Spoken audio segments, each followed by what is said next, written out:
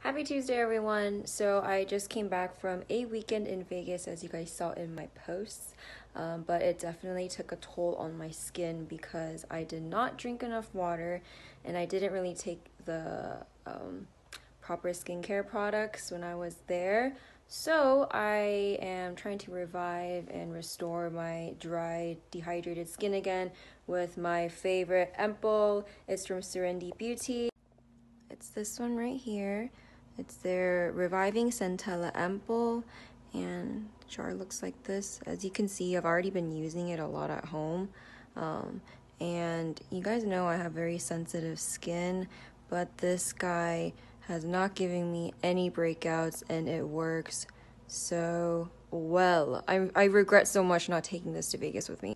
So you take this and it automatically, like when you look, like it twists open and it already picks up the ampoule in the container.